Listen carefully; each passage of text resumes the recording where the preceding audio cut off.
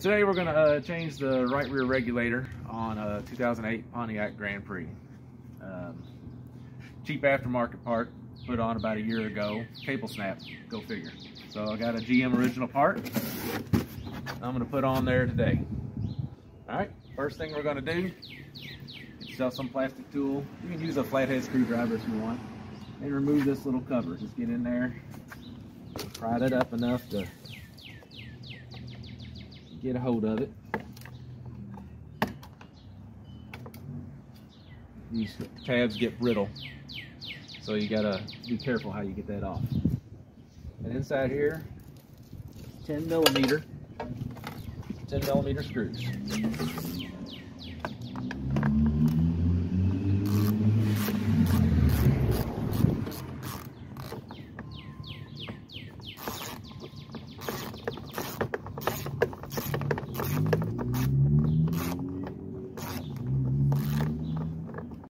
Just kind of pop it up.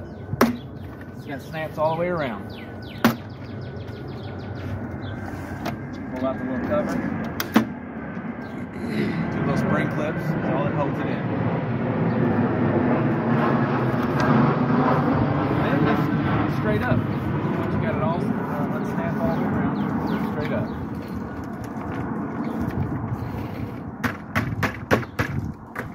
So that's right out of there. And ordinarily you'd unplug it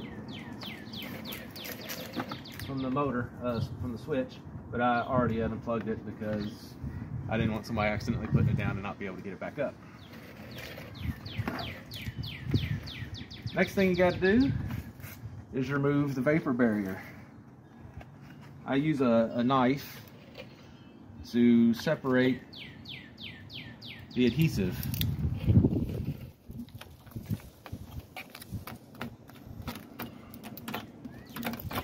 All the way around.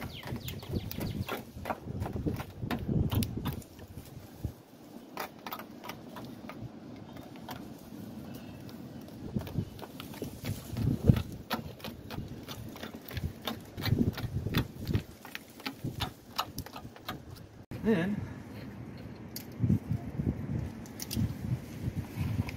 you want to unplug the motor. You squeeze this tab.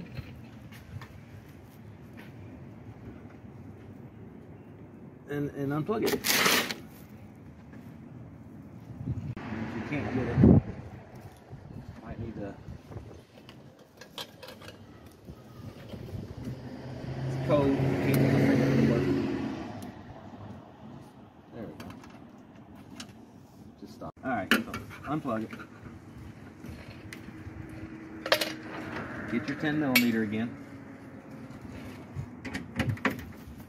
Take his bottom bolt all the way out.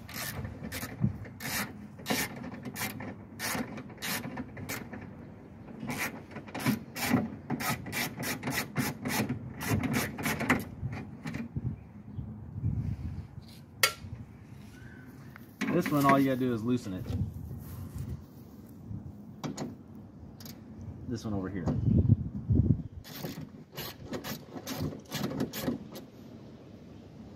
And you got another one up here behind. This tape that you got to just loosen.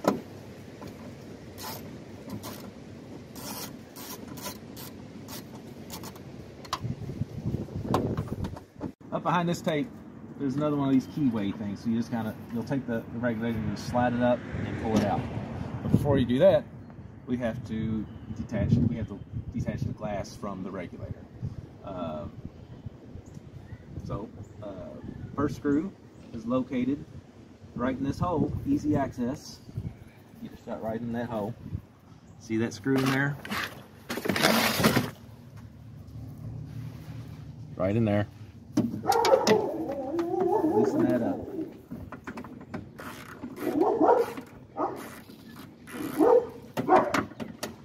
And we'll pull out this cardboard and we'll push the window down and access the other screw down from below. Down here. Alright, so I'm going to pull out, I got my hand under there to support the glass, and pull out this cardboard that I had wedged in there.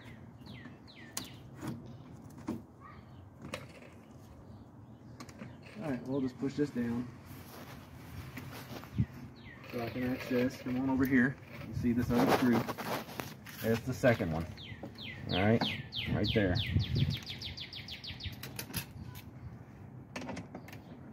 Let's loosen that up. It opens up these little rubber jaws that hold the glass in.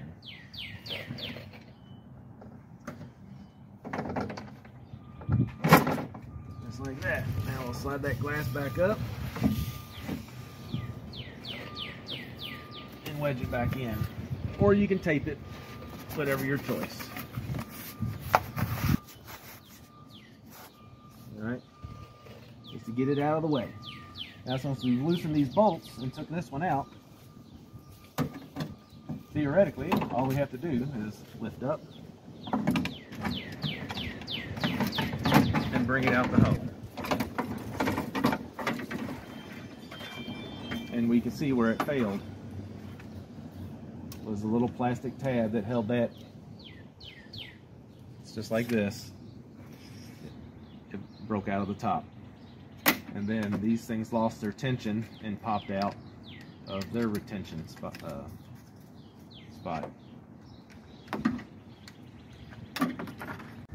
Alright. Put it in the opposite. Get a hold of it. It's going to go in there like that. So just stick your hand in there. Slide it back in there. And then line up your screws, or your nuts rather. And there you go, just like that. It's sitting in there. It apparently doesn't come with the screw that holds the bottom, so good thing we saved it.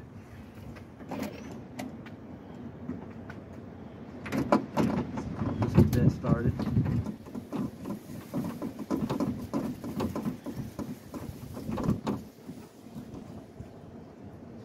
Some hand tight action on that for now. Now getting the glass in here, it comes all the way down, which can make it difficult to get access to the screws. So we'll raise it up just a little smidge. I'll have to plug it in and get that going up a little bit. So plug in your motor.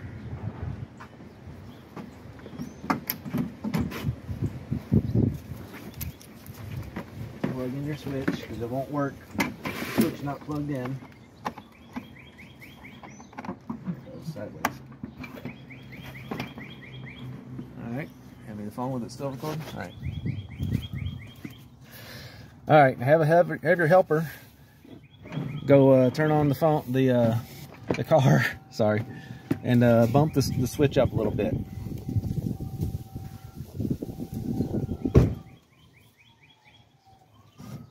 That's enough for now. Okay. Alright, so we'll push this down. Take this cardboard out. Let that glass go down.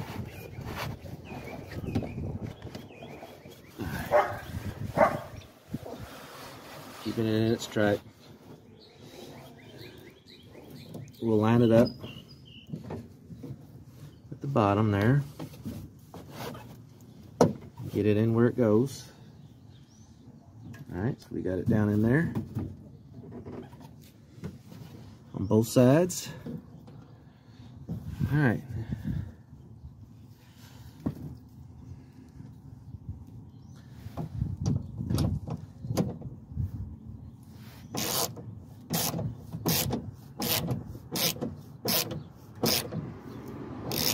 Just snug. You don't want to get it too tight and bust your glass. And we'll raise it up some more. Go on, raise it up, please. Keep going. Are you going slow or is it not? Turn the car on so it has more power. Alright. Keep going all the way. All the way to the top. Alright, come down just a little bit. That's it. Up just a smidge. Perfect. Right there. Alright. Turn it off.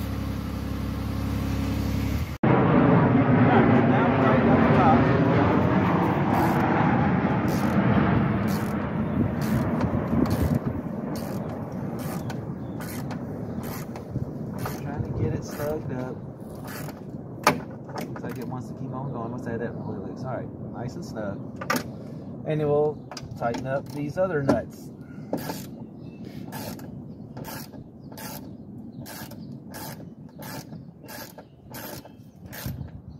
Looks like they had blue Loctite on the threads already from the factory.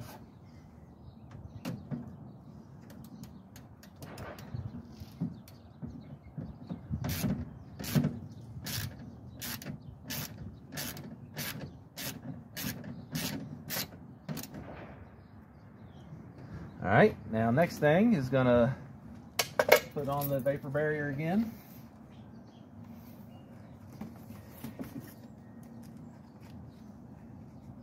These little bumps are locating tabs, so you just kind of locate that one there, locate this one up here,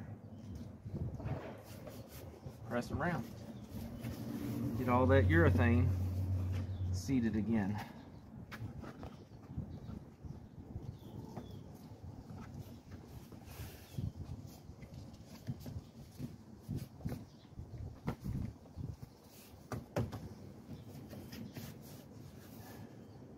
Grab your door panel. This little lip in here, this little metal rail is going to ride on over here. Got that? So everything's all plugged in. Feed your latch rod through your hole.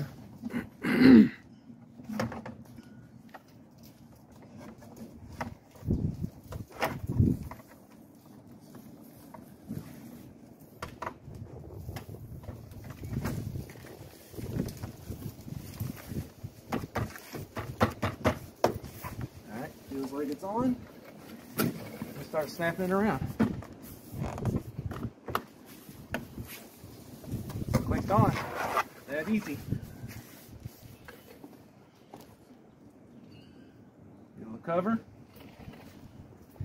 See this little hole here and this hole here. They line up with these. Snap it in. We have to replace our 2 screws.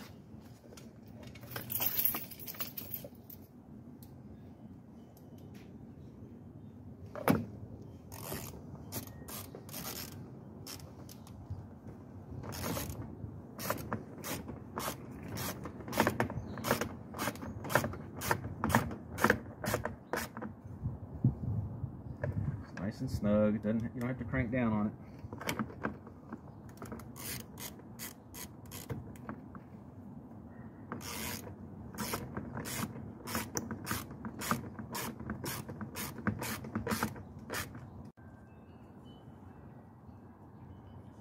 Up nice and easy.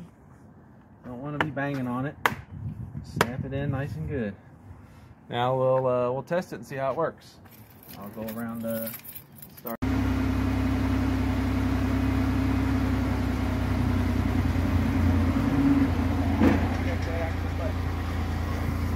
I got it.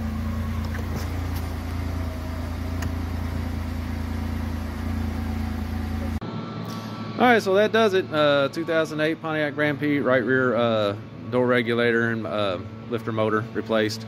Took 10 or 15 minutes to do. Parts matter. I went with GM original equipment this time. Paid the premium because a year ago I put in the cheap aftermarket and, well, it failed. So thanks a lot for watching.